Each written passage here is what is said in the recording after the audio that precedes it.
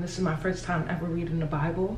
Well, trying to read it completely. I heard stories like everyone else, and I read little stories and little chapters, but this is my first time trying to attempt to read the whole thing. Every time I read a chapter, like Genesis, Exodus, and every time I read a part of the Bible, I'm going to do a summary, so it won't be like I'm saying everything, the whole Bible at once when I talk about it.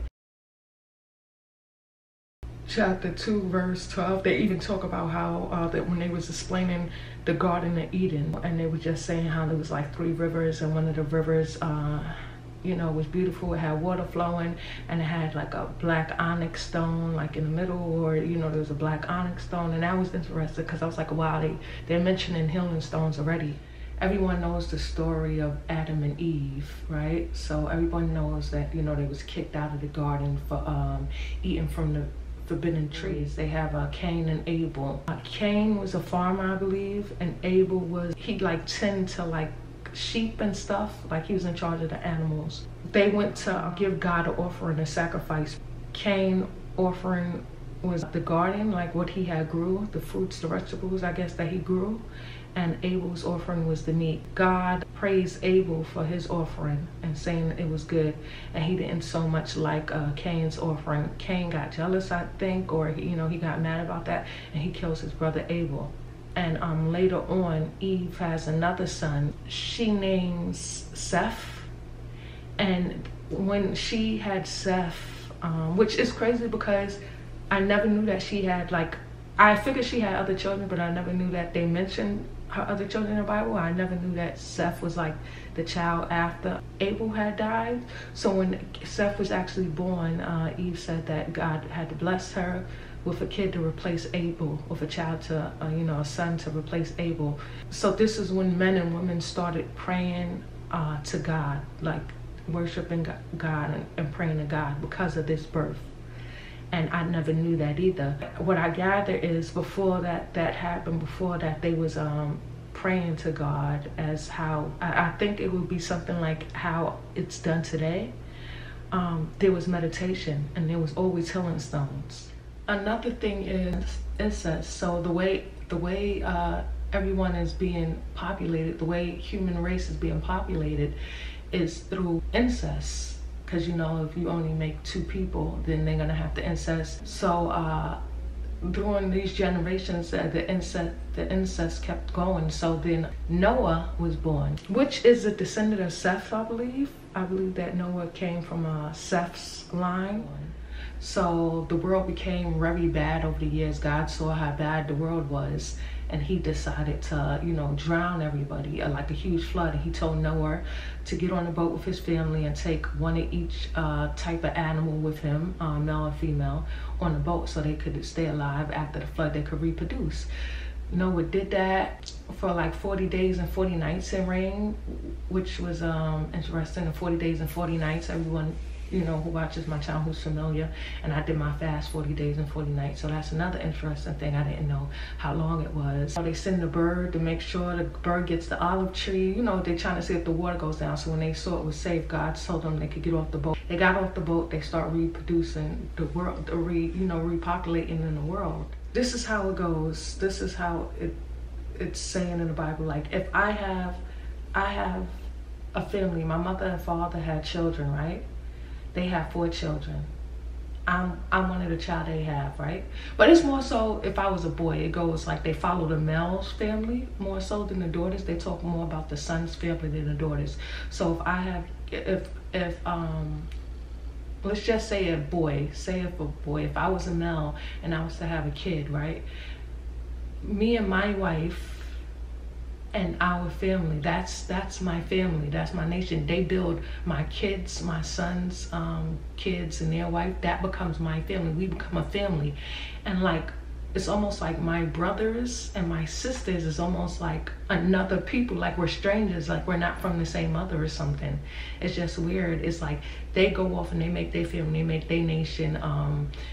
The family grows. Like, I have a family, if I was a guy, I would have a family with my wife, and say if we have like my seed, if I was a guy, my seed would produce like 100 people with my seed. That's my nation, that's my people. And it's like everybody else, my brothers and sisters with whom I grew up with, whom my mother birthed, is like strangers. And cities, and you know, it was named after me. Like if my name is like Israel, for instance, right? Someone's name is Israel. Now the people of Israel is called Israelites, and it goes for the name. So that's also another thing I didn't realize. When I thought of Israel and I thought of these places, I just thought it was just the name of the town, the place. But these are names of actual people, which I didn't know. So when they said the children of Israel, they mean the children from this guy, this, you know, the person God spoke to. So then God spoke to Noah, and it's like this line of family from Noah. This family line is who God keeps on pairing to. Like it doesn't go generation. He skips a couple of generations from when he talks to people. So he will say each generation, like he spoke to Noah first. Noah had a son, and Noah's son had Abraham. So God speaks to Abraham. You know, then after Abraham, Isaac, and then after Isaac, Jacob. So it's like he'll say, I'm the God of Abraham, Isaac, and Jacob. That's how God will come to people, each person he talks to. And I guess each person that he keep on talking to, he'll add more, like I'm the God of this person, the God of this person. But when you look at it, it's like everyone is related anyway, though. It's just that God is just talking to, God is just talking to one person, like one child out of a family, because that child was the righteous one. So I found that interesting. And since it's all incest, since everyone is from like one place, really one person, it's like everyone is related anyway. They fighting each other, like the Egyptians is fighting the Israelites, and it's like, y'all technically still related. When you have your family, you know, you get your nation, and it's almost like, is that the purpose? I'm trying to figure out like the purpose, the meaning. Is that the purpose, to build your family?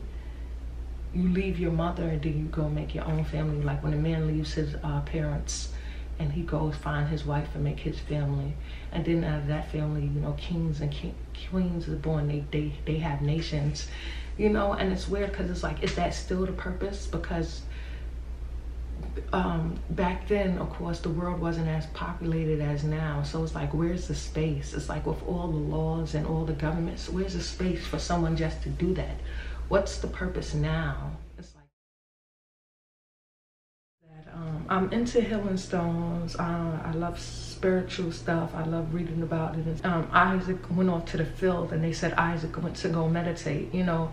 And meditate means just really to ponder, to think, you know, to be in thought. So the fact that he went off to meditate is like, wow, they mention in Healing Stones, they mention in meditation. So it's not a separate thing. I never said it, or I never thought, but I guess I kind of thought of it. I saw it separate. Like I cannot put the Bible with me meditating and being spiritual, because I relate the Bible to being religious.